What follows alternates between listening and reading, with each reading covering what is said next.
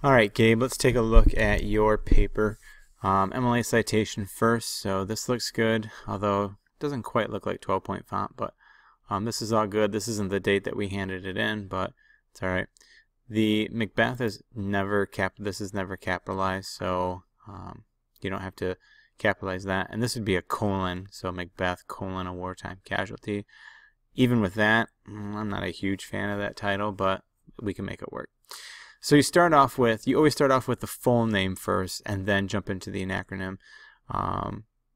You jump right into the topic of what post-traumatic stress disorder is, and it can be caused by a myriad of events, ranging from, so we have a sentence fragment right here, ranging from, so this is a period, this is not a complete sentence here, you don't have a space here. And then you can talk about the range of symptoms, making every case unique, and then you go through these symptoms. Now, the actual order of the essay, you need an attention getter, which you don't really have an attention getting for a statement. You need to build on that attention getter. You need to introduce the topic, which is that Macbeth had PTSD because of this. Then you need to talk about that Macbeth had these symptoms, because you're just naming symptoms at this point. I wouldn't even know this paper is about Macbeth until I get to the very last sentence. And then you jump into here. The culmination of which drives him to grab hold of power by any means possible. I think this is an alright thesis statement, but again, you need to introduce William Shakespeare in the play much earlier. Now, just looking at this paragraph, I can tell you already there's no way that this is long enough. You have not done enough in that opening paragraph. It's too short, way too short. So you're definitely going to want to add some more information into there and follow that organizational pattern. Alright, so we want to work on a topic sentence in your body paragraphs that is sort of like a mini preview or a mini thesis statement about this body paragraph, or about this symptom. You don't really have that here at the front. You do a good job of explaining the first symptom and what it's like. Make sure, though, some are startled by loud noises or surprises, have trouble sleeping, and sometimes have trouble concentrating. Make sure that you have that space there as you go through there. And I'm pretty sure that this is going to be in quotes, this in-text citation, so you're going to want to do that in the future. So what I want to get away from is, here are the symptoms. These fit perfectly with Macbeth. I want to have more than just that. Now, your thesis is about he wants to get power by any means necessary, so that should be the basis of this. He becomes, as the play goes on, Macbeth becomes more and more irritable towards friends and family, always looking for dangers in places that none exist. I like that statement, but then your next quote is a way too long quote when he's talking to the murderers. Number one, way too long. Number two, you don't do enough to really analyze this quote. If you're going to use a quote this long, there better be 5 or 6 sentences of analysis with it, and there simply isn't. And in the future, whenever you have a quote this long, if it goes on to the 4th line, you have to indent twice in all the way down and separate that quote into its own little thing, its own little section there. So you're going to have to do that as well. Your citation is correct, but again, you have these spacing issues here that you need to fix. So he distrusts him. That's all I get out of there is that he doesn't trust him and has him killed. He doesn't stop there, because then he goes on to kill Macduff's family and destroys his castle.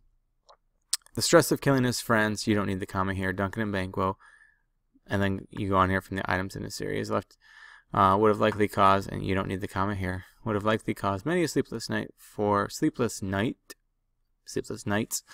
Macbeth, leading to a rather harsh case of insomnia, which is going to jump in here. So that's not a bad transition statement right there. But again, go back to your thesis statement. That's what you have to keep bringing up in your body paragraphs. That's the basis of everything that you're going to talk about in your body paragraphs, and you're just not doing it right now. All right, again, silly mistakes. No space here, too many spaces here. So watch that. You have this quote, which is fine for a quote. He exclaims after murdering Duncan. I think I would just end it right there and then have a sentence to really summarize what's going on here overall. Improper use of semicolon here, leaving him to ponder his actions to slowly lose his mind to insomnia. That would be a comma instead. Same thing here. This would be a comma instead. These aren't really two separated thoughts. They're not complete sentences here, and you want that on either side of that semicolon most of the time. So he's afraid of sleep. We got that. And this is the part that I want to see more of from you, Gabe. This is really good diction in here. I think you do a great job of word choice. Again, you do a great job, pretty good job of transitioning.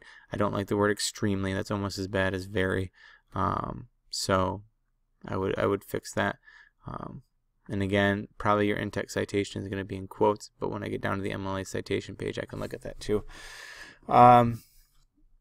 You want to, again, tie it back into the thesis statement. You don't really have a huge tie into your thesis statement yet in that paragraph, so you're going to look at that again in the rewrite. All right, so in this paragraph, talking about hallucinations, and you use the two most likely culprits, which is the dagger and Banquo, which is fine. Still have problems with space. Still have problems with spaces. There's a comma and a period there.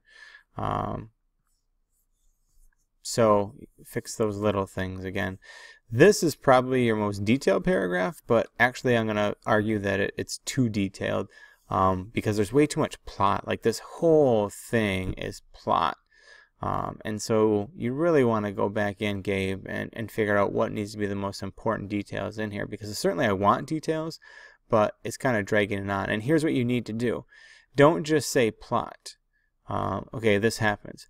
I want to know why it's significant to your symptom.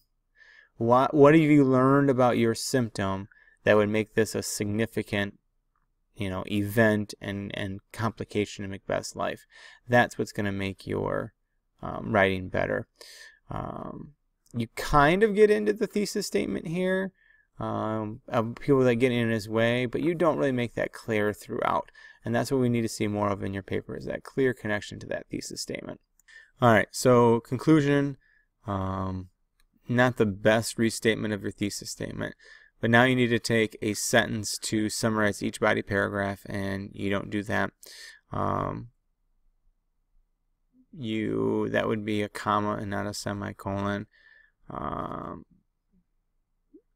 Instead he turned to murder, killing those. But instead he turned to murder, killing those he felt were in his way. Something like that would make it a little bit more smoother. But you don't really have everything in there. So, works cited page. Number 1, works cited goes all the way up here towards the top of the page. This is not how you would cite these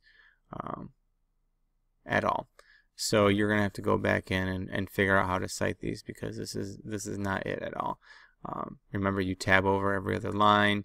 You can add the actual URL, but you got to remember do a lot more other stuff than that.